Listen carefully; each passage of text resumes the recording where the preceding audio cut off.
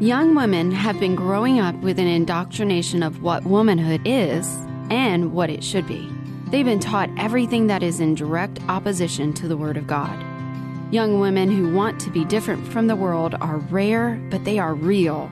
On this Rare But Real podcast, Audrey Broggi will often be joined by her daughter, Grace Anna, and her daughters-in-law, Maureen, Kesset, and Marilyn, who desire to be discerning in a day when everything seems to go against God's design. Join them in the journey of becoming rare but real. It takes courage and conviction. And now, Audrey Broggi. Okay, this session is called God's Heart for Discipline. And I want to say before I start with this, now two of my granddaughters have joined us, and they've been here this weekend. They're over there sitting with their mom, and they were with Carl last night. And they watched the conference together last night. They wanted to hang out with their granddaddy, which I have to tell you meant everything to him. But I'm glad they're here today. So anyway, I just wanted to say that before I started. God's heart for discipline. Okay, I'm going to begin by talking about the importance of God's word in your heart. That's like, you've probably already picked up on this, but that's like an overriding theme. I just weave it in all the time because of how important it is. And let me give you some passages that I believe are critical, that they're passages I always say that every mother should learn and memorize and know like she knows her street address. Love the Lord your God. This is in Deuteronomy 6, verses 5 to 7. Love the Lord your God with all your heart and with all your soul and with all your strength. These commandments that I give you today are to be upon your hearts. Impress them on your children. Talk about them when you sit at home and when you walk along the road, when you lie down and when you get up. Don't you love that? Because he's just saying, as you go about life, you should be talking about the things of the Lord. And one of the jobs of parents is to impress the things of the Lord on their children's hearts. But he also says it must be on your heart first, because that's what's going to spill over to your children. And then in Isaiah, the scripture says, but the word of the Lord, it was to them precept upon precept, precept upon precept, line upon line, line upon line, here a little, there a little. He's just, the meaning of that is like, it's just as you go, little bit by little bit. Now, in the context of that, some people were making fun, but that's not the point of what I want to share with you. The point of that is to remember that sometimes people say, well, I've been sharing the gospel with my child, but they don't seem to get it. I always say it's precept upon precept, line upon line, here a little, there a little, as you go. They're not sometimes going to get it the first time. I mean, a 2-year-old's not going to understand the gospel, but you're getting it into them. There's so much, it's just as you go, and little by little, God opens their eyes and shows them things. I mean, there's times in so many children's lives as they grow up, they cannot remember a time when they didn't know about the Lord. Now, there was actually a point in time that God saved them, but even for me, I can't remember exactly when I got saved. I know I got saved because I knew what I understood, but it was over the course of time. My parents always giving me the truth of God's word, and it related to the gospel. And then in 1 Corinthians 13, now I'm just going to read a little bit of it, but that whole chapter you should memorize. Seriously, and if you want to hear more in-depth teaching on that, I taught 1 Corinthians 13 in 4 sessions. It's called The Greatest Love, and if you go to the Search the Scriptures app, if you put that on your smartphone, and then when you download that, and then you go, and there's a place on there at the bottom that says Woman's Life, and you click on that, and you'll see a lot of the things that I've taught in depth, things that I've mentioned on the surface here, but in depth. And that's, if you really want to understand 1 Corinthians 13, listen to that and let it help you in your understanding of the scripture. But he says, if I speak with the tongues of men and of angels but do not have love, I become a noisy gong or a clanging cymbal. And so many of us, as we're raising our families, that's what we've become, just noisy gongs and clanging cymbals. And then the passage continues and says, love is patient, love's kind, love bears all things. And I love that it says it's kind, because that's the list in Titus chapter 2 of what older women are to teach the younger women to be kind. And kind comes right after to be workers at home. Because think of how much when you're a worker at home and your kids drive you crazy about whatever it is, then you're not kind. And God wants you to learn to be kind even in your firmness and sternness and bringing them up in the nurture and admonition of the Lord. God is always kind even when he disciplines us. And love bears all things, it endures all things, and it never fails. Memorize the chapter.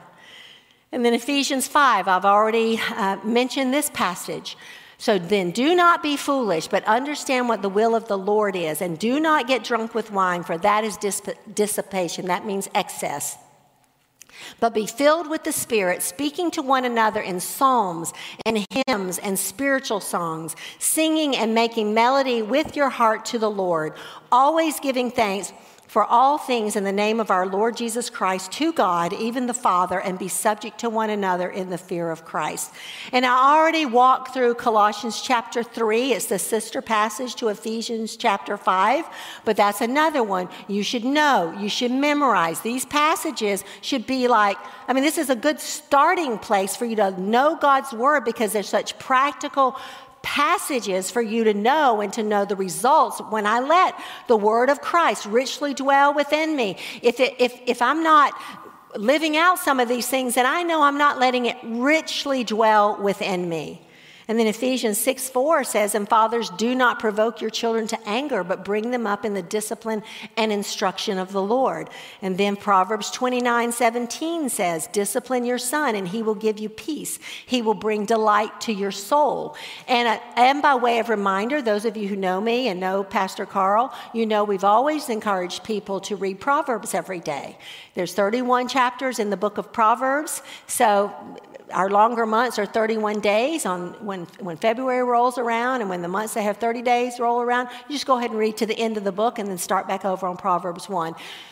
Train your children in that. And what you'll learn, if you do that every day, again, you're going to learn so much wisdom for life. You won't even realize how much you know how to make decisions, how God will use that in your life, because that's what it is. It's a book filled with wisdom for practical, everyday living. And even the things that God will bring to your mind as you're reading it with your children, some of it's like incredibly funny.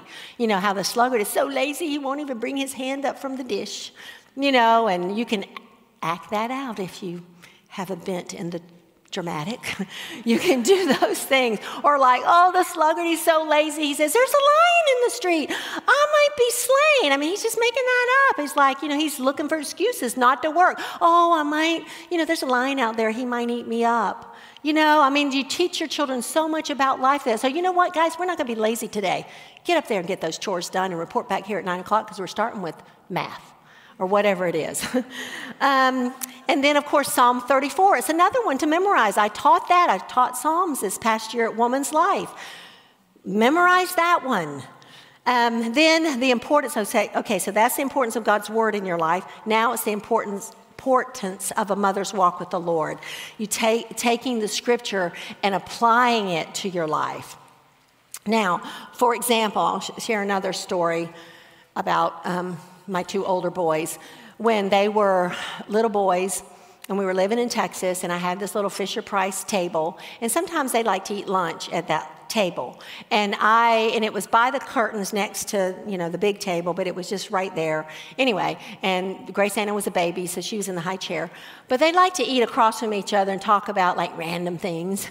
And so often their lunch was a peanut butter and jelly sandwich and raisins.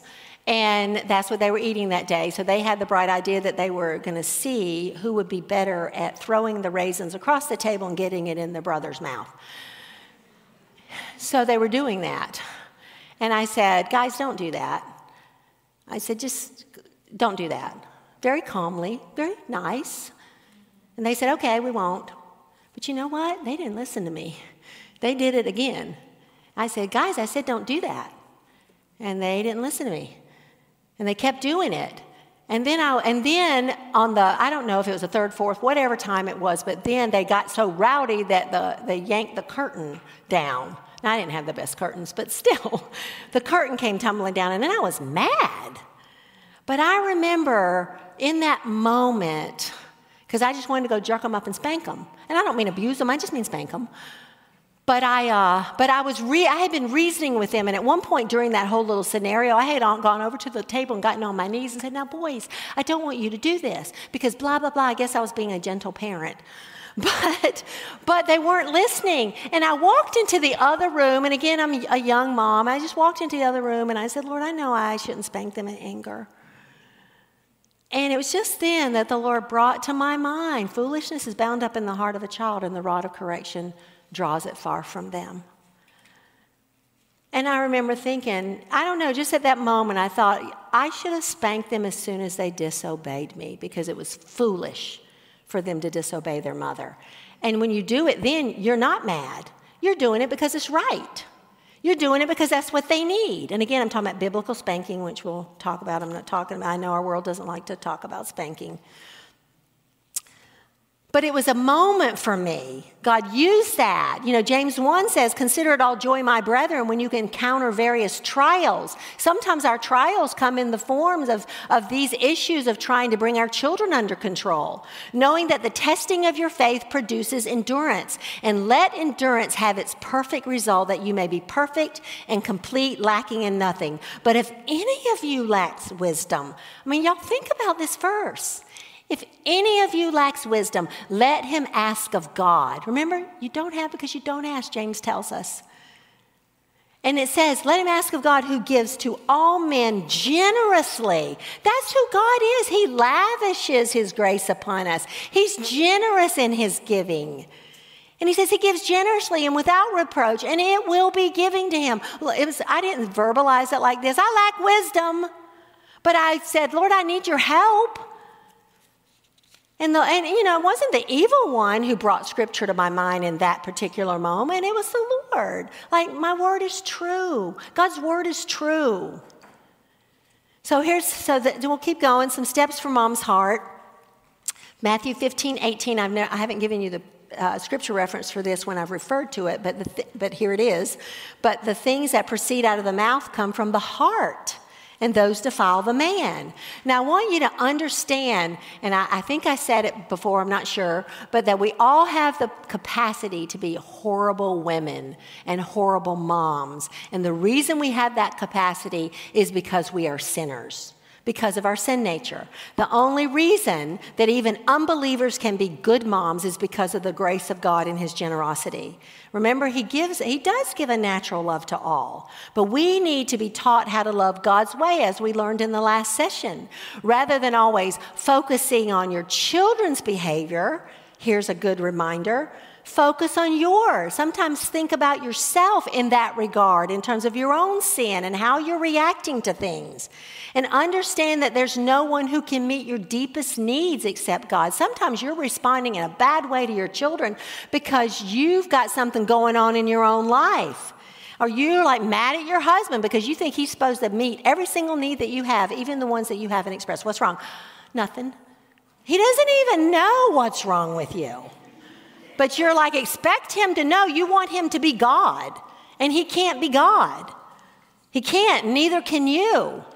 But your husband can't meet your deepest needs. Your children can't meet your deepest needs. Your friends, your circumstances. And I already told you last night that an unhappy woman is not made happy by a change in any of these things. Y'all, it's so important for us to understand this. God tells us in his word that he is to be our source of joy. He wants to be our source of joy. John 14, verses 9 to 11, just as the Father has loved me, I have also loved you. Abide in my love. If you keep my commandments, you will abide in my love, just as I have kept my Father's commandments and abide in his love. These things I have spoken to you, that my joy may be in you, and that your joy may be made full. Is your joy made full? Do you experience the joy of the Lord? I mean, he tells us here, he loves you. And he wants you to abide in his love. He wants you to set your mind on the things above. And then he wants you to obey him. So often, here's the thing. Obedience brings great joy. It's like sometimes the hardest thing in the world. I know I should do this. I know this is God's will. I know I should do it. I don't want to do it. I don't want to do it. I don't want to do it. Finally, you do it. And then there's like this peace because you did what was right. And that's what God says here. He wants us to abide in his love. And he says, I've spoken these things to you. Why? So that my joy may be in you and that your joy may be made full. I don't know about you, but I want my joy to be made full even in the worst of circumstances. And that's because of who God is, that I'm abiding in him. He is kind. He is good. His word says he will never leave me nor forsake me. God says he understands my grief and my despair. And even in the midst of all that, my joy can be made full because of who he is. John 16, verses 23 to 24. And in that day you ask me no question. Truly, truly, I say to you, if you shall ask the Father for anything, he will give it to you in my name. Until now you have asked for nothing in my name. Ask and you will receive, that your joy may be made full. Now the context of these verses, too, these chapters, is Jesus talking to his disciples, preparing them because he's going to the cross. And he's telling them all kinds of things that he wants them to know and take a hold of because of what they're about to experience. John 16:33, he says, these things I've spoken to you, that in me you may have peace. He knows what they're getting ready to witness. But he says, in me you can have peace. Same things Philippians 4 tells us. When Paul writes that, he's like telling us that even in the midst of our circumstances, he says, don't be anxious for anything, but in everything by prayer and supplication, let your request be made known to God. And the peace of God, which surpasses all comprehension, will guard your heart, the seat of emotion, and your mind in Christ Jesus. It's a peace that you can't even understand. And this is what he's telling his disciples too. It's in me you'll have peace. That's what Paul's saying in Philippians. It's in the Lord you can have peace, not a change of your circumstances. And then he tells his disciples and us, in the world you will have tribulation. Hey, bad times are going to happen to you. I mean, sin brought death. Sin brought all kinds of stuff. You're going to have problems, but take courage. I have overcome the world. Again, this is why we need to know our Bibles. This is why we need to know what's going to happen in the future, Christ's return. We need to understand these things because even in the midst of all the tribulation and our free fall that we're in, God tells us to take courage because he has overcome the world. Then I love these verses, these passages in Scripture, because God tells us a little bit about the role of the Holy Spirit. Now, remember, this is before the church age. This is before Pentecost when he's telling his disciples this. And so they haven't, like now when we get saved, God the Holy Spirit comes, he indwells us. He lives in us. Jesus is telling the disciples about the role of the Holy Spirit who is to come. And one of the things he says is the Holy Spirit is our helper in John 14, verses 16 to 24. And I will ask the Father, and he will give you another helper. I mean, they're just beginning to understand this. I will give you another helper that he may be with you forever, because Jesus is going to ascend into heaven after the crucifixion, after his resurrection, and he's going to ascend into heaven. He says, but the helper, he's going to be with you forever. And he came on Pentecost. That is the Spirit of truth, whom the world cannot receive because it does not behold him or know him, but you know him because he abides with you. And then he says, and he will be in you. He will be in you. When you got saved, the Holy Spirit came to live in you. And then Jesus says, I will not leave you as orphans. Don't you just love that? He's letting them know now, you're not an orphan.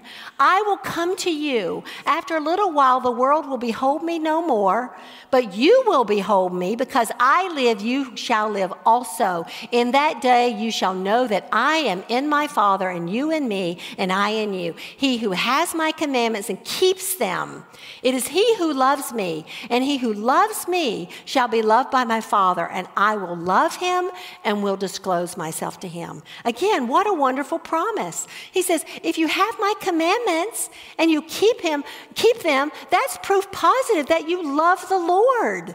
You love him because that's the person, he says, who loves God. You know, these believers, or they claim to be believers, and then they just live like they want. They don't obey God. They have no regard for his commandments or his ways. that just shows they don't love him, and maybe they don't even know him, because a true believer has the want to obey the Lord. They want to put aside that old nature, even though at times, sometimes they're tempted by it. They don't like it. They remember it's dead. They don't want it. He says, "That's who loves me." And then in verse 22, he says, Judas, not Iscariot, said to him, "Lord, what then has happened that you are going to disclose yourself to us and not to the world?" Jesus answered and said to him, "If anyone loves me, he will keep my word, and my Father will love him, and we will come to him." You say, we, the Trinity. We will come to him and make our abode with him. I mean, we're going to live in you. God lives in you. "He who does not love me does not keep my words, and the word which you hear is not mine, but the Father's who sent me." I mean, he's affirming his deity here. He's saying, I and the Father are one. He says that, and he's the one who helps us obey.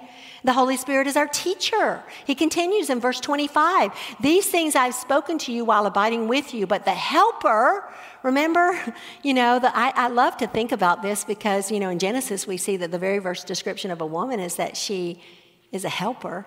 The Holy Spirit is our helper.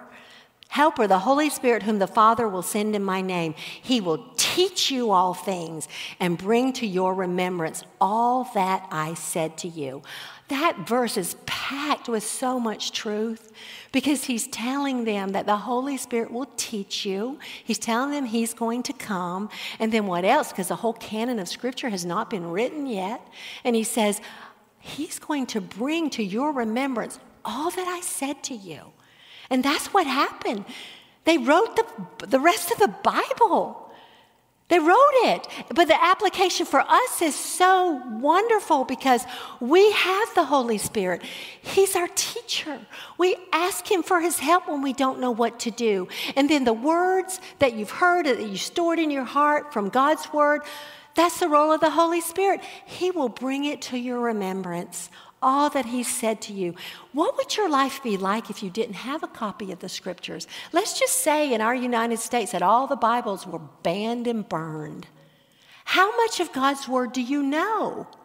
How much would God be free to bring it to your mind? How much? Sometimes I beat myself thinking at my age I should have the whole Bible memorized if I just worked harder. But I'm just saying, I think about that sometimes. I want to know his word. John 16, verse 13, "But when he, the Spirit of truth, comes, he will guide you into all the truth." Y'all, that's his job. Sometimes if you're reading the word of God and you don't understand, "Lord, you're my teacher, you're my helper. Would you help me understand this? Point me to someone who has studied the ancient writings, who knows Hebrew, who knows Greek, and I want to learn your word." Whatever he hears, but whatever he hears is the Holy Spirit. "For he will not speak on his own initiative, but whatever he hears, he will speak, and he will disclose to you what is to come." And then the next thing is the Holy Spirit is the one who convicts of sin.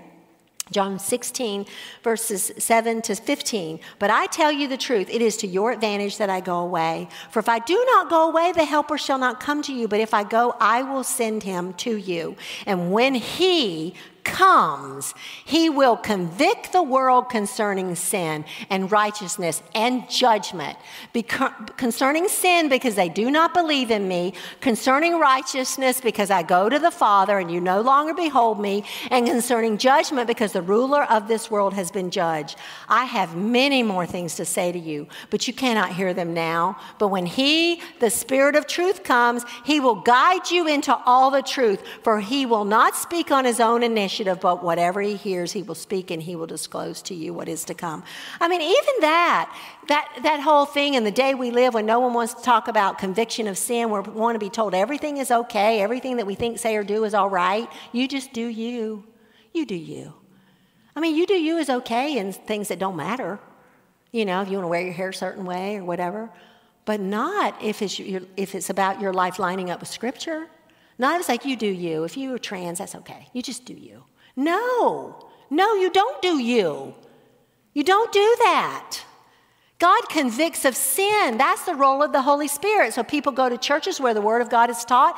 I'm uncomfortable. This shepherd, this pastor's making me, I don't like what he's saying. Well, that's the Holy Spirit convicting you of sin. Aren't you glad that the Holy Spirit's working in your life? No, they don't want to hear it.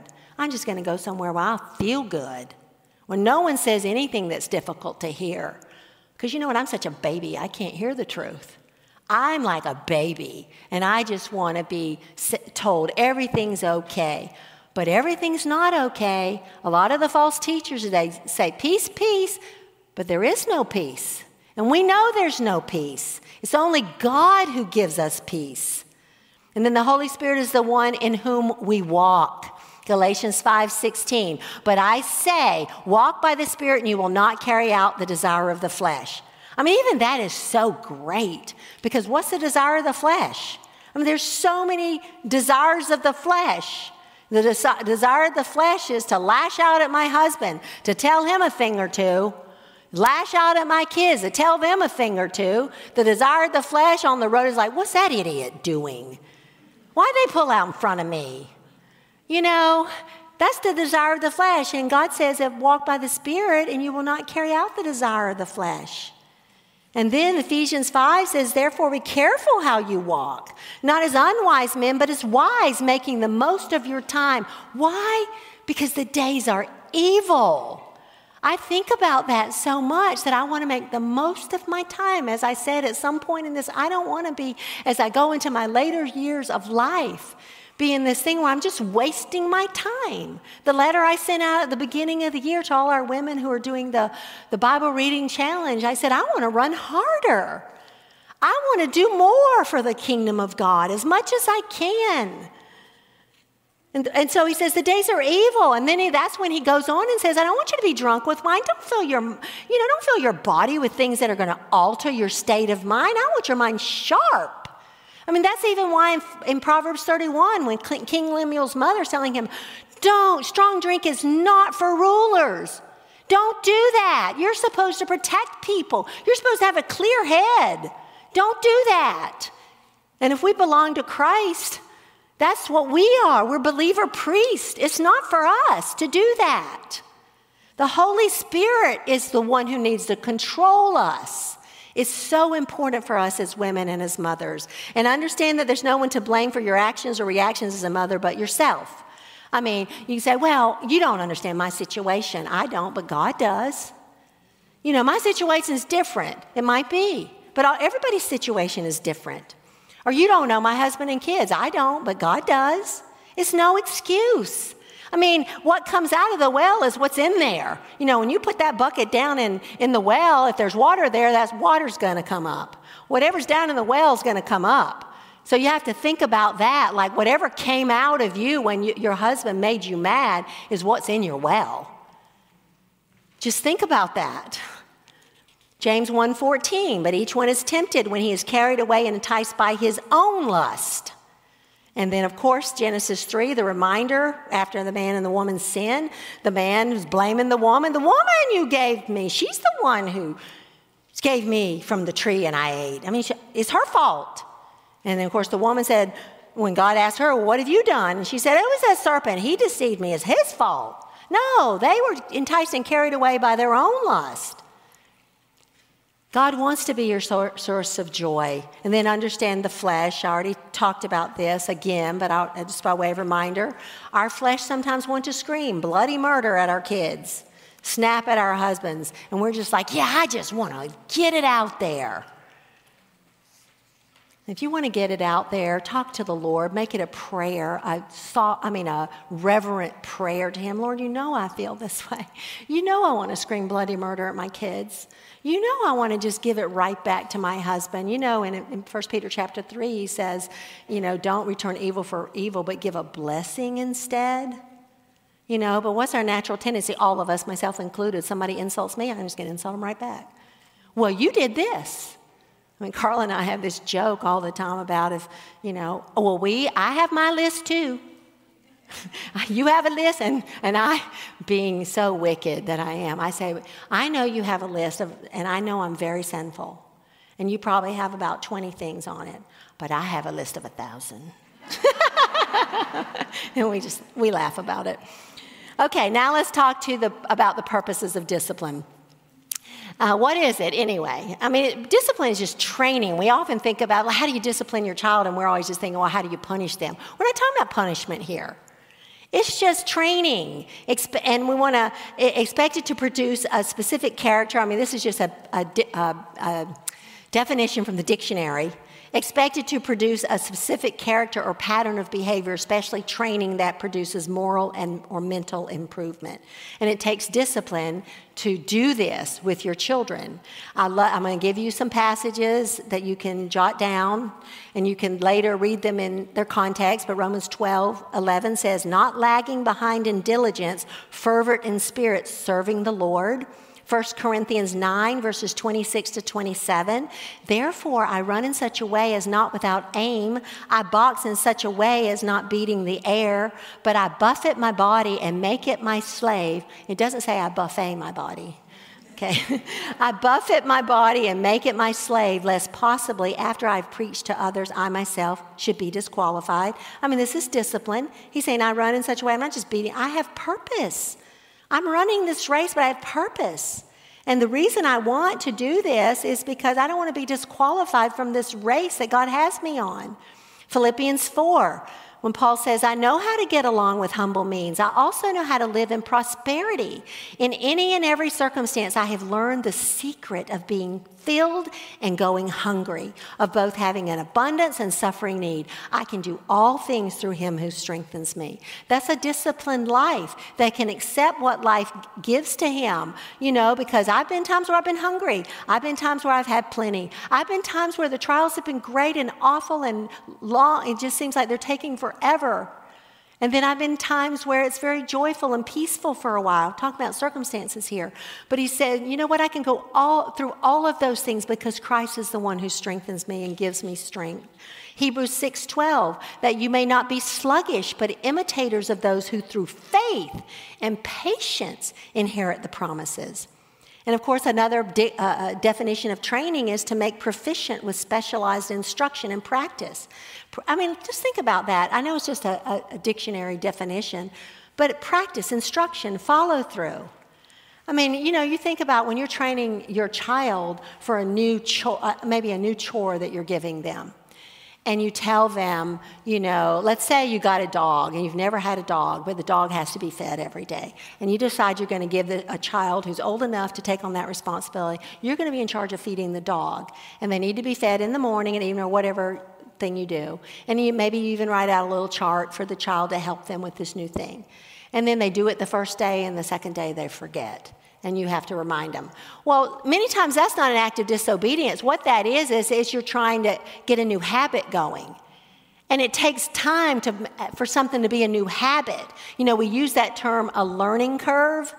You got to learn something, like with my computers, with my phones, all this. Oh, it's like you get the new phone, and now I'm swiping instead of pushing a button.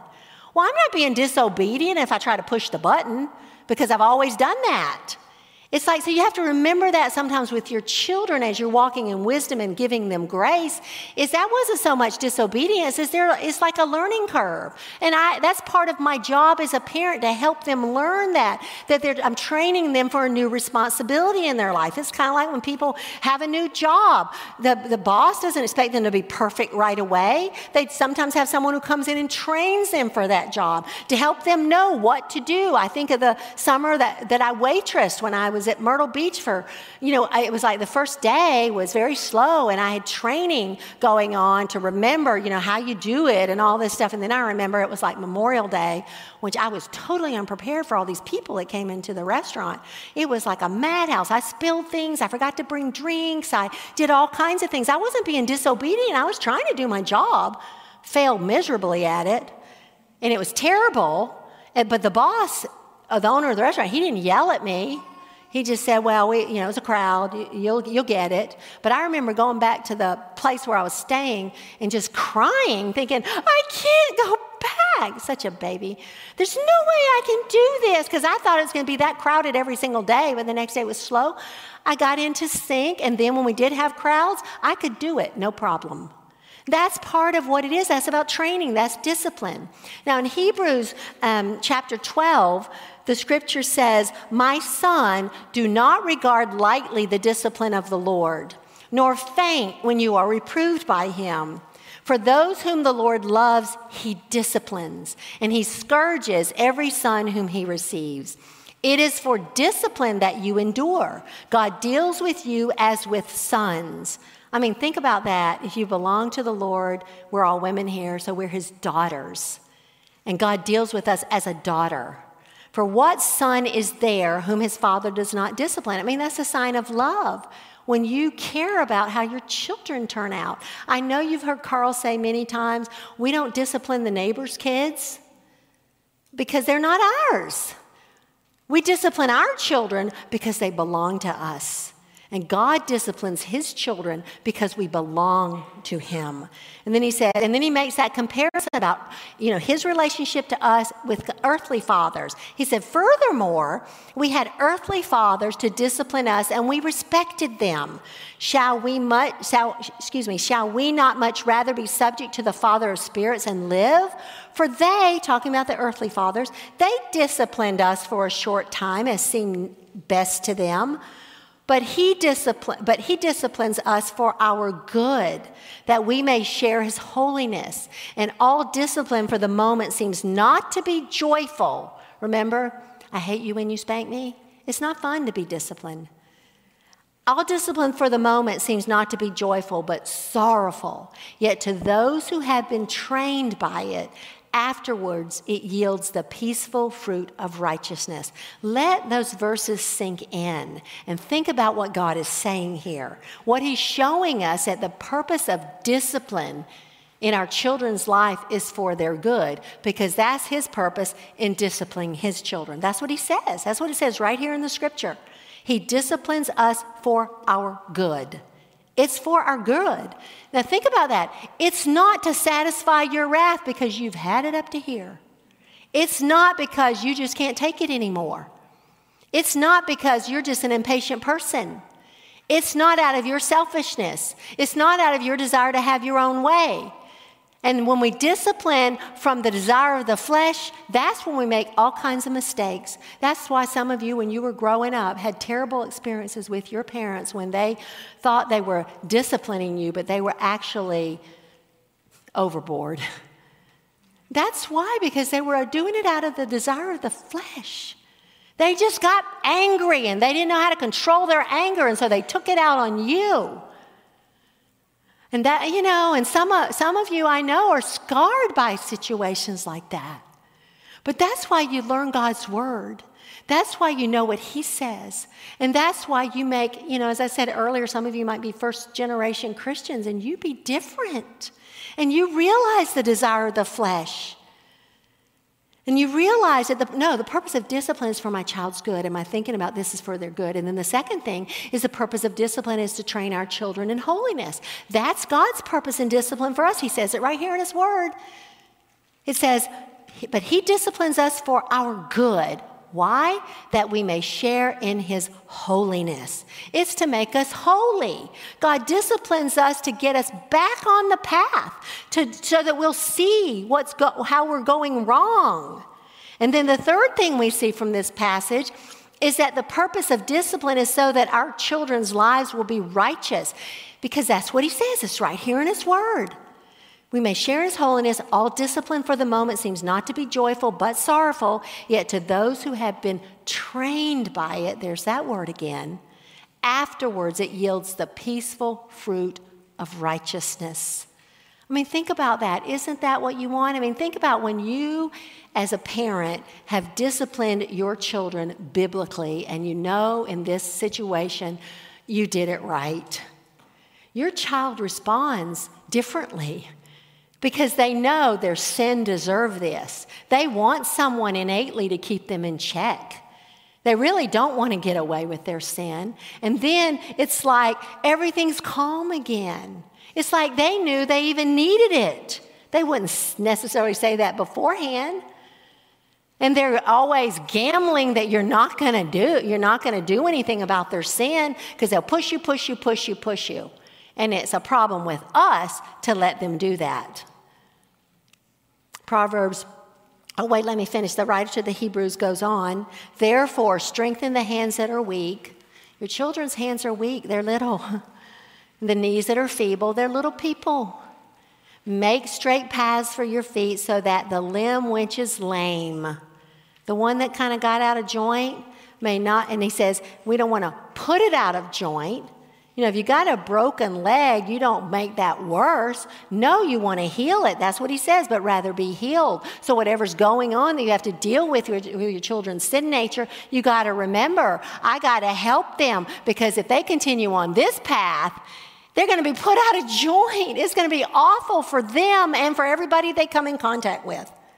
No, I got to help them. I don't want to make things worse. I want it to be healing for them. And then the writer to the Hebrews says, pursue peace and sanctification, without which no one will see the Lord. See to it that no one comes short of the grace of God, that no root of bitterness springing up causes trouble, and by it many be defiled, and there be no immoral or godless person like Esau, who sold his own birthright for a single meal. I mean, you think about how many children have had so much bitterness as they've grown up because parents have been out of control and being harsh with them. And if that's your case and you have bitterness in your heart about that, you got to go to the Lord about that. And you have to let him release you of that, because you don't want a root of bitterness to be in your life. Why?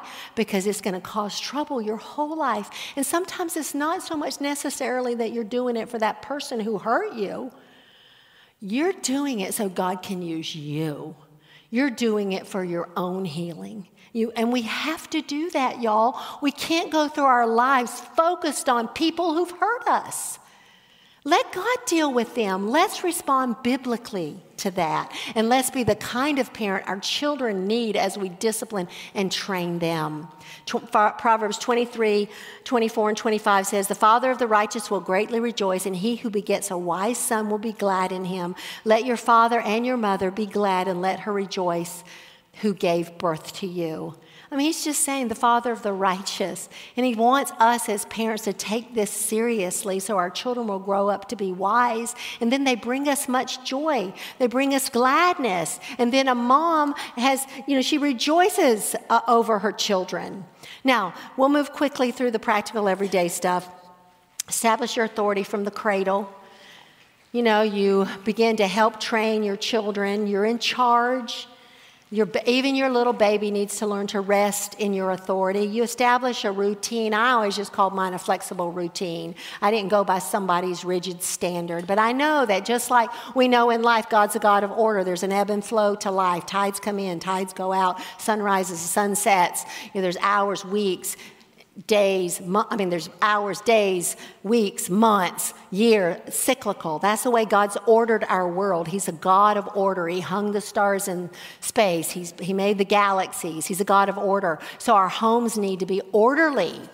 You know, we want to help our children with that. But it can look different from somebody else's home. But there needs to be a sense of order to it. And you got to keep in mind that your home is a changing dynamic. I mean, it's not static. It's always changing. Some of the things you struggle with as a new mom, or you struggle with certain disobedience there, it's not going to stay that way forever. You know, it's not going to always be this way. And you had to remember that open window. Even in terms of your home, things are going to change. And you have to grow with that. And when your baby's little, you help them learn delayed gratification as they get older. I'm not talking about in those early months when it's demand feeding and the response is great and the bonding. I'm not talking about that time. I'm talking about as they get a little older. And then you start letting them fuss. He's going to be okay. You know, you don't have to always soothe the baby. I'm talking about when they're older. I'm not talking about newborns and really young babies. And you don't need, if the baby's crying or the toddler's crying, that doesn't have to rob your joy. No one needs to be upset except the baby. Just remember that the baby's crying. That doesn't mean I got to cry. You know, they're throwing a temper tantrum. That doesn't mean I'm got to throw a temper tantrum. No, you're the one in charge. And again, think about it. It's not so much what the baby and the toddler does. It's what you do about it, because they're doing the natural thing, because they're natural sinners. You have to help them with that. That's your job, Toddlers and preschoolers, again, you maintain your authority. You provide lots of practice and obedience, training your toddler to pick up his blocks, obedience, cleaning his room. You don't give them commands that they can't do. I remember one time when Grant was 4 years old and I told him to go clean his room. I mean, how stupid is that? I hadn't taught him really how to clean his room. He knew generally what that meant. So he goes up there and he's like up there working on it and he cleans it. And he came and he told me, he said, I'm finished, it's clean. I go up there and I look at it and I think, this ain't clean.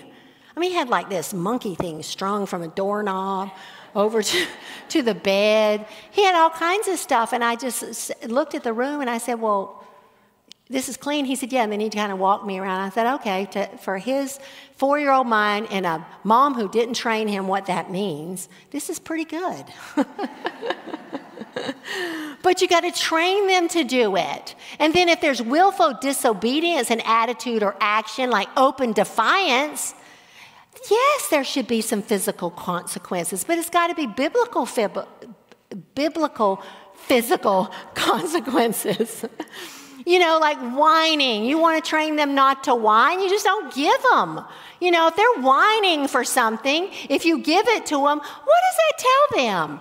Whining, I get what I want when I whine. You say, no, I'm not giving you anything as long as you're whining. And then you whine. You say, imagine if I went around and went, I need my breakfast, you know, and then they laugh. But you teach them those things. This is how you say it. We're not going to be a bunch of whiners in this home. Brogies aren't whiners. We're not whining. You know, and you got to be consistent about those things. You got to practice, practice, practice. And these are the years that require lots of energy and discipline on your part. Don't view them as burdens. God's training you as you're training your children. You know, train up a child in the way that he should go, the way of righteousness. Train them. It's not just going to happen. I just wish these kids would be nice. No, they're not going to be nice on their own. You have to help them with that. Help them with those things. Let's see. I want to make some closing thoughts here. Control them when they're young. As they grow older, teach them as you go about life. You do this as adolescents and as teenagers. You do all these things. You continue to maintain your authority. And you teach them the basics of the Christian life. If you're a new Christian, just teach them what you know. You don't know everything. And you tell them, I don't know everything. I'm learning. You know, let's say you became a Christian in your 40s and you already got some teenagers. You say, I became a Christian. This is what I understand. You share the gospel with them. I'm learning some things. I've done some things wrong. You tell them. You share the gospel with them. But you teach them what you know. You live out a dependent life to the Lord before them. And like I said, reminded you before, just like the Israelites in the Old Testament, God will supply daily manna for you. You know, and Jesus, even in his prayer, he teaches us to pray, Lord, give us this day our daily bread. It's every day I need it. And then as you teach them as you go how to deal with their sinful emotions, you watch for things in your children's lives as they're going through puberty, as they're dealing with the emotional ups and downs that, you know, girls have those and boys have that when they're facing puberty. You see like the changes. Sometimes their moodiness isn't because they're being like all sinful.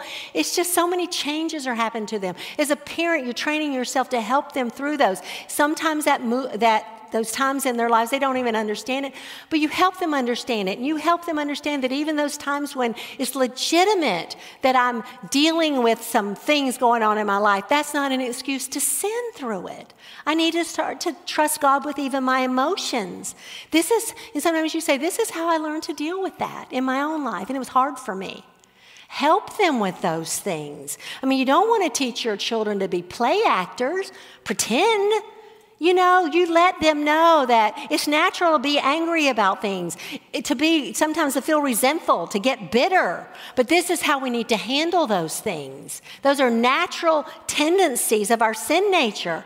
It's no excuse, but we have to learn, you're going to be really angry about something. Let's talk about righteous anger and unrighteous anger. Let's talk about what we do with that anger. And then always remember to discipline from a heart of love. Because love covers a multitude of sins. You know, the Bible repeats that 3 times that I'm aware of in Scripture when he says that. You know, it covers, it protects. You protect even other Christians. Sometimes you protect their sins. You know how we hear some juicy gossip or something really bad about somebody, and then we want to tell it? Love covers that you want to help those people through that. Biblical love never fails.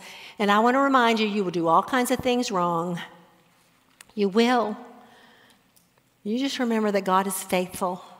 Even when you're disappointed with yourself. You just remember that you need Him. Don't get prideful in your mothering, in your wifing, in your homemaking, in your whatever it is. God resists the proud, but He gives grace to the humble. Don't get prideful in your methods, your way of doing things. Only boast in the Lord and His word and what His word says. Jeremiah 29. For I know the plans that I have for you, declares the Lord. Plans for your welfare, not for calamity, to give you a future and a hope. Then you will call upon me and come and pray to me, and I will listen to you. And you will seek me and find me when you search for me with all your heart. Father, I thank you for this session on discipline. I pray that the things we've learned about the purpose of discipline and even the little bit of practical application that we've talked through, I pray that you would use this in the lives of these women. I pray that they would remember that you are their helper, that God the Holy Spirit, if they know you, lives inside of them, and He helps them, and He will guide them into all truth, and He will provide the daily manna. I just thank you for who you are, Lord. And as we go to lunch, bless this food, bless all the women who have prepared it and made it ready for us. In Jesus' name, amen. If you enjoyed this episode of Rare But Real, be sure to subscribe so you'll be notified when a new episode is posted. And share this podcast with friends. Follow Audrey on Instagram and Facebook at Mothering from the Heart. And listen to all her messages on the Search the Scriptures app.